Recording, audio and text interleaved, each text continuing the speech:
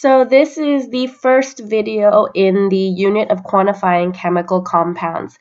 This is chapter 10 from your textbook. Remember, we have online access to the textbook, so at any time if you don't feel like you're getting the type of support you need, then you can always turn to that online textbook as an additional resource. So chemistry is a lot like math, where we build on top of old concepts. And so I'm just going to remind you of some of the concepts that we've covered so far in the school year that you need to remember, or at least carry over to this unit. So the first concepts come from the moles unit, which is actually a subset of the atomic structure unit. We need to remember how to identify particles as either being an atom, a molecule, or a formula unit. Now, whenever we see molecules, let's go ahead and abbreviate that as MC. Don't abbreviate molecules as MOL, because that's our abbreviation for moles. And then whenever we see formula units, let's abbreviate that as FUN and not just FU for obvious reasons. We need to remember from the moles unit that we have two different ratios or relationships that we're dealing with. We have one ratio that deals with moles to atoms, molecules, or formula units. Particles are what they're also referred to as. And this is Avogadro's number. And we'll talk more about when we use that. We also want to remember that 1 mole of an atom is the mass in grams from the periodic table. Then from the naming and formulas unit, which we just wrapped up, we need to remember how to write a formula from a chemical name, and we need to know how to count the number of atoms or ions in a given compound. So you'll see all of those things built into the lesson, but just know that it's important that you learned all of these things. And if you haven't, then I'm going to give you a quick refresher right now in this first video, or you can always go back and watch the other videos or look at the old PowerPoints for those two units.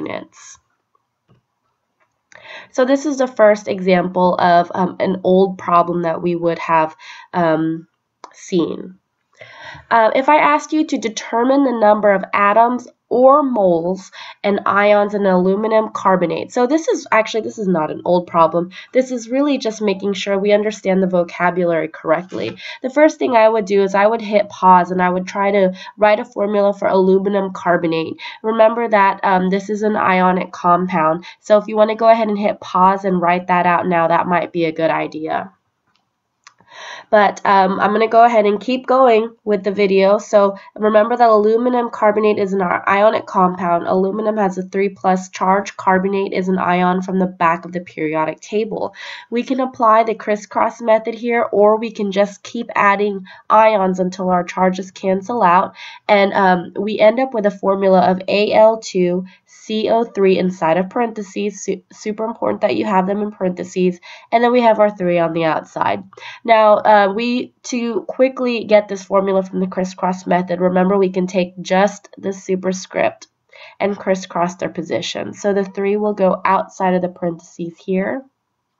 The 2 will go underneath the positive symbol, and that's how we can get aluminum carbonate. So with the correct formula, now I'm going to show you how we can determine the number of atoms, the number of moles, and ions in aluminum carbonate.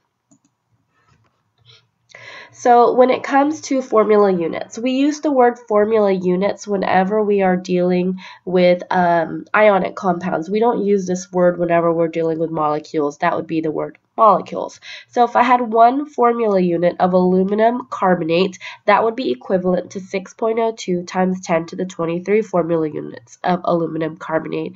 This is Avogadro's number, and we can use Avogadro's number anytime we're talking about atoms, molecules, or formula units, as long as the formula behind this unit correctly corresponds. So like this is a formula unit, so we're able to use that unit. Here's what a formula unit is. A formula unit is just one formula of an ionic compound. And so in one formula unit of aluminum carbonate, this is what it would look like if we listed out the ions, if we kind of did it the original way I taught you how to write ionic compounds.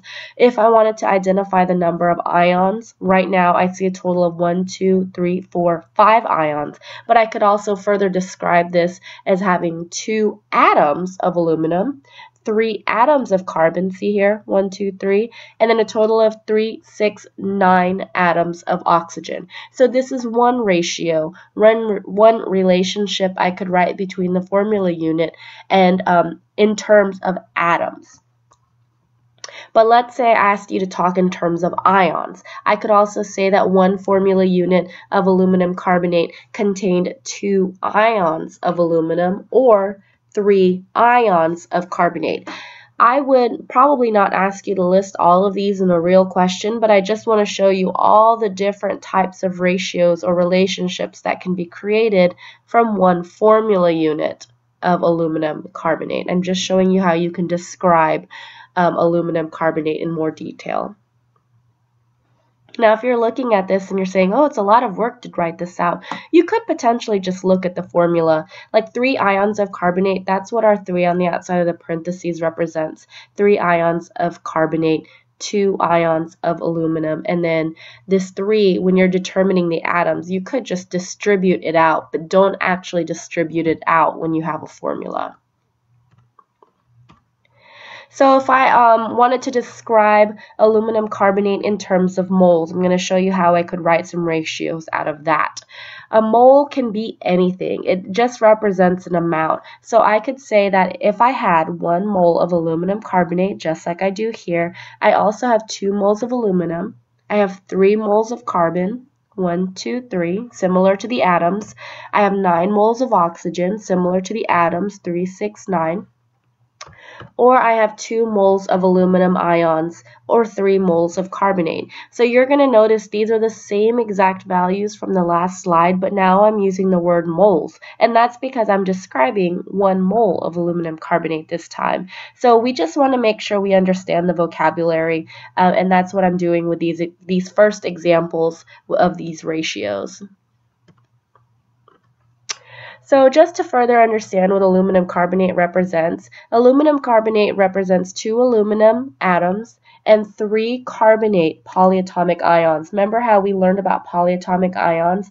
They're covalently bonded atoms that in itself, they each represent an ion. So this is a carbonate ion, this is a carbonate, and this is a carbonate ion. But all of this together represents aluminum carbonate. Alright, so this is actually an example of a review question from the atomic structure unit.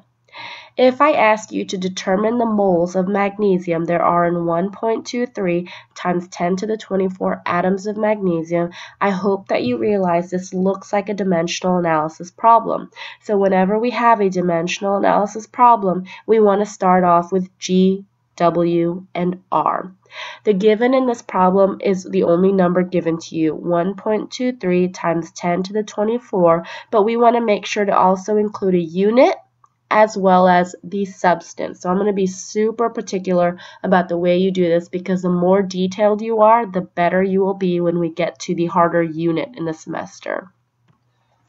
So here's my given, 1.23 times 10 to the 24 atoms of magnesium. Next up, I need to determine what I want, the W in my problem.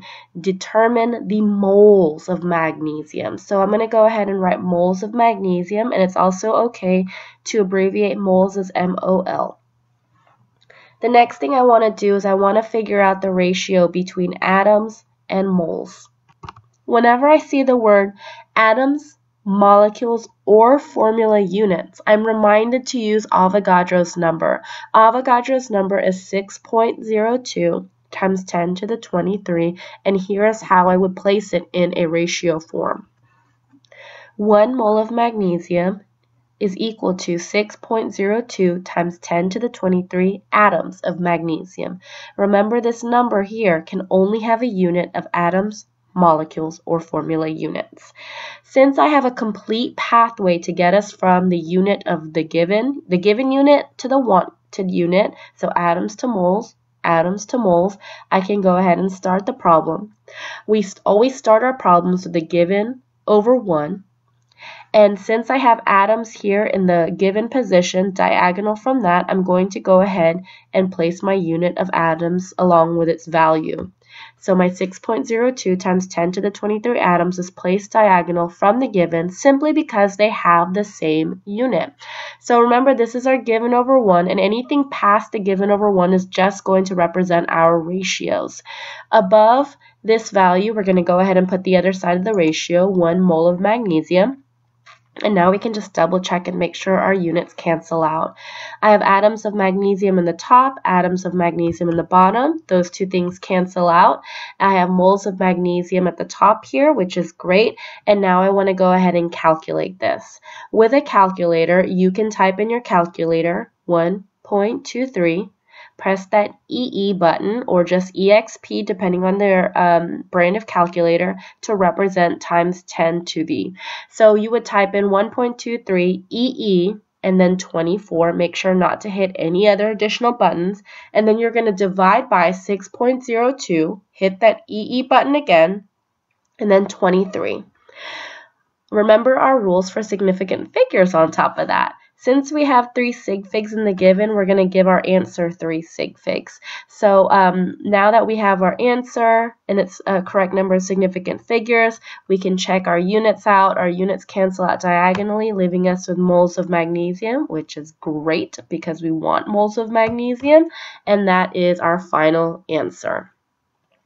So just as a reminder with dimensional analysis, this is just a simple one-step problem, but the general rules of dimensional analysis tell us that any values in the numerator should be multiplied together.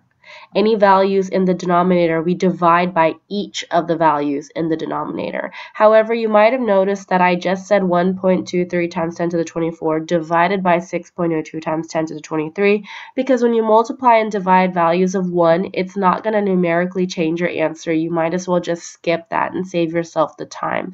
So yeah, that's the final answer there. Here's the next example. If you want to hit pause and try this one on your own, I would strongly encourage you to do so. Otherwise, just keep watching. If we're going to determine the mass of 3.50 moles of copper, we can determine the given as being the only number given to us in the problem, 3.50 moles, and let's not forget the symbol for copper, which is Cu. Don't confuse this with Co or just C. The symbol is Cu. When you determine, the want is for us to determine the mass, but remember, mass is not a unit. Grams is a more proper unit for mass, so really we're looking for grams of copper. Now, whenever we are dealing with the ratios, we're always looking for keywords in the given and the want. In the last example, we saw a keyword of atoms, and whenever we see the word atoms, that reminds us to use Avogadro's number. But whenever we see the unit of grams, that should remind us, look at the periodic table. This unit represents grams per moles, which we call a molar mass, and so this is the ratio we're going to use. 1 mole of copper equals 63.546 grams of copper. So this ratio came straight off of the value from the periodic table, and you should know to do that whenever we see the unit of grams. So now we can start the problem with the given over 1. I have 3.50 moles of copper over 1. And the next thing I'm going to do is I'm going to make sure that my units cancel out diagonally. When I look at the ratios, I'm going to look for my unit of moles, and it's right over here. I'm going to take my 1 mole of copper and put it in the bottom so that the units and the substance cancel out diagonally. I'm going to put the 63.546 grams of copper in the top, and now I can go ahead and calculate the value. I multiply any values I see in the numerators, 3.50 times 63.546, and then I'm going to divide by any values I see in the denominator. In this case, I only see a bunch of ones, so I'm not going to divide anything. I'm going to save myself that time, and when I round that number to 3 significant figures, because the given has 3 significant figures, I have 222 as my answer. For the unit, I'll make sure my units cancel out diagonally, and whatever is left over in the problem is part of the answer. So my final answer is 222 grams of copper. The next thing you want to do is you want to take a look at the practice box in your note packets. Now with the practice box, some of these problems aren't going to be exactly like we just covered in the previous slides, but they're going to just help us to understand what formula units are a little bit better, so that we're kind of easing ourselves into the unit. So like this first question asks us to determine the number of sulfate ions. So if I have one formula unit of this, and I ask you how many sulfate ions there are, what you're going to notice and recognize is that this is sulfate, and there's only one of them. So that must mean there's only one ion of sulfate. If I asked you how many formula units of sulfate there are in aluminum sulfate, you can see here that I have given you the formula name, and you actually need to write a formula out for it. And if you go ahead and hit pause, write a formula for aluminum sulfate, because that might make all the difference. And if you are now finished with writing your formula for aluminum sulfate, I hope you have something like this. Well, I hope you started off by remembering aluminum sulfate is ionic, so we need to find our charges first. You can make the charges cancel out, and you get a final formula of this. And if you don't have the correct formula for aluminum sulfate, you definitely will not have the correct number of sulfate ions, which in this case is 3. So we have 3 ions of sulfate in aluminum sulfate. So in practice 2, this is a dimensional analysis problem. Hit pause so that you can practice this dimensional analysis problem on your own. But if you're ready to keep watching for the answer, then keep watching. To determine the number of moles in 11.9 kilograms of aluminum, you want to determine the given, which is 11.9 kilograms of aluminum. The want in this case is the number of moles. And then we are going to determine some ratios. Remember that this is a video, so at any time if you feel lost, you can always rewind the video and backtrack. There's no harm in that, and that's the beauty of doing these watching these video lessons. It's kind of at your own pace. So let me go ahead and keep going with this problem, for those of you who are ready to do so. In the given, I see a unit of kilograms, which I know is really similar to grams. So really this is talking about mass. I see the unit of moles in the want, and so whenever I see mass involved in any way, shape, or form, I know that has something to do with the periodic table.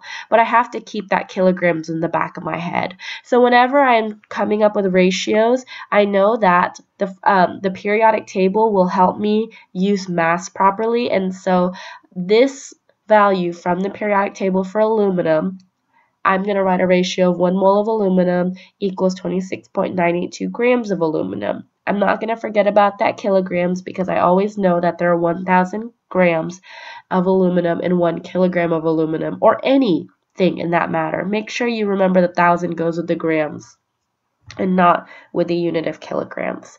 So now I'm just going to check my quick pathway through the ratios to make sure I can get from kilograms to moles. So through my ratios, I have kilograms to grams, grams to moles, and I'm all good with my ratios. And let's start the problem with the given over 1. So with the given over 1, I have kilograms over 1, and now I'm going to make my unit of kilograms cancel out diagonally by placing this value diagonal from the given, simply because it has a unit of kilograms also. So 1 kilogram of aluminum goes diagonal from the given, and the other side of the ratio is 1,000 grams of aluminum, so that goes in the top. I'm going to take my grams of aluminum and I'm going to put it diagonal from the other grams unit, and this is all just like a little puzzle to help me solve the problems. This is how dimensional analysis works. And I'm going to put the other side of the ratio in the top, so 1 mole of aluminum. So now I have a two-step problem here, and I just want to remember that whenever I have dimensional analysis problems, go ahead and multiply all the numerators together, 11.9 times 1,000, and I'm going to divide by any value I see in the denominator. Actually, I'm going to say this all out, just in case you have examples in the future that aren't ones. I want to make sure you know how to approach those problems. So in this case, I would do 11.9 times 1,000 times 1 divided by 1 divided by 1 divided by 26.982. Rounded to 3 significant figures because the given has 3 significant figures. I have 441. I'm going to cancel out all my units diagonally to make sure I end up with 1 unit in the answer, and the unit in the answer is moles of aluminum. And there's my final answer, 441 moles of aluminum.